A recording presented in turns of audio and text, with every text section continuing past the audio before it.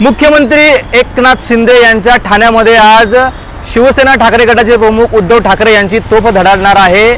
संध्याकाळी 7 वाजता उत्तर भारतीयांचा मेळावा होणार आहे ठाण्यातील गडकरी रंगायतनमध्ये। जर या ठिकाणी पाहत असाल तर या परिसरामध्ये संपूर्ण ठाण्याच्या परिसरामध्ये मोठ्या प्रमाणात बॅनरबाजी करण्यात आलेली आहे। शिवसेना उद्धव बाळासाहेब ठाकरे हिंदी भाषिक कार्यकर्ता संमेलन असणार आहे। प्रमुख उपस्थिती ही उद्धव बाळासाहेब ठाकरे यांची असणार आहे। याचबरोबर संजय राऊत असतील, विनायक राऊत असतील, प्रियंका चतुर्वेदी असतील, आनंदजी उभे असतील किंवा किशनजी सिंग अशा प्रकारचे मोठे पदाधिकारी आणि कार्यकर्ते जे आहेत ते या ठिकाणी उपस्थित राहणार आहेत। संध्याकाळी 7 वाजता या कार्यक्रमाला सुरुवात होणार आहे आणि गडकरी रंगायतनाच्या बाहेर अशा मोठ्या प्रमाणात बॅनरबाजी लावण्यात आलेली आहे। पोलिसांचा फौजफाटा जो आहे तो आताच तैनात करण्यात आलेला आहे। शिवसेनामध्ये उभी फूट पडल्यानंतर उद्धव ठाकरे यांचे जाहीर जे आहे ते या ठिकाणी सभा पार पडणार आहे।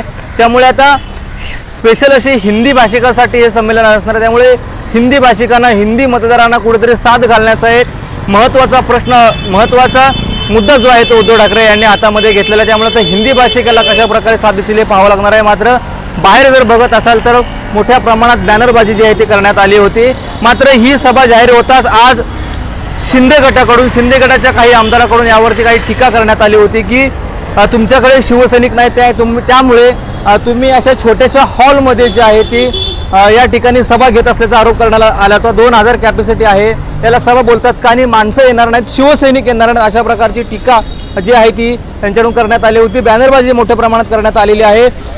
जर आतमधलं सभागृह भरलं तर बाहेर जे आहे ते असणाऱ्या शिवसैनिकांसाठी जे आहे ते मोठ्या प्रमाणात सोय जी आहे ती करण्यात आलेली आहे।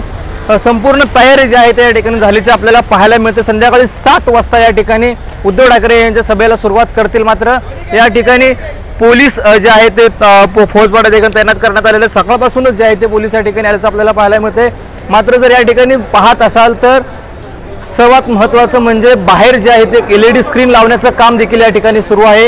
या LED स्क्रीनद्वारे बाहेर जे शिवसैनिक असतील त्यांच्यापर्यंत उद्धव साहेबांचे उच्चार पोहोचण्यासाठी त्यासाठी LED स्क्रीन लावण्यात आलेली आहेत। आणि महत्त्वाचं म्हणजे पोलिसांचा फौजफाटा जो आहे तो सकाळपासूनच या ठिकाणी तैनात करण्यात आलेला आहे। मात्र आता उद्धव ठाकरे कधी येतील याकडे देखील शिवसैनिकांचं लक्ष लागलेलं आहे, कारण का सध्या गडकरीमध्ये एक प्रोग्राम सुरू आहे, त्याच्यानंतर जे आहे त्याची तयारी सुरू असणार आहे। मात्र अशी ही तयारी जी आहे ते पोलिसांचा बंदोबस्त असेल किंवा अनेक गोष्टी ज्या आहेत ते या ठिकाणी होणार आहेत। शिवसेनेमध्ये उभी फूट पडली, त्यानंतर शिवसेनेचे 2 भाग झाले।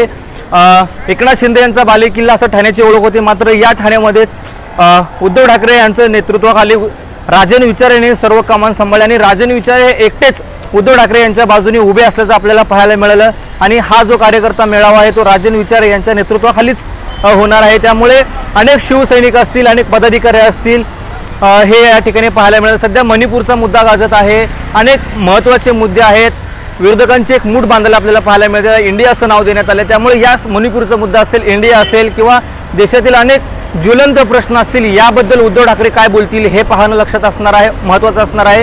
कारण का ठाण्यामध्ये सर्वात महत्त्वाचं म्हणजे ठाण्यातील अनेक शाखा ज्या आहेत त्या ताब्यात घेण्यात आल्या होत्या। अनेक महत्त्वाच्या घडामोडी गेल्या काही दिवसामध्ये ठाण्यात झालेल्या आहेत। त्यामुळे उठावाचं केंद्र हेच ठाणे होतं आणि याच ठाण्यामध्ये माजी मुख्यमंत्री शिवसेना पक्षप्रमुख उद्धव ठाकरे हे काय बोलतील पाहणं महत्त्वाचं असणार आहे। रणजित इंगळे, लोकमत, ठाणे।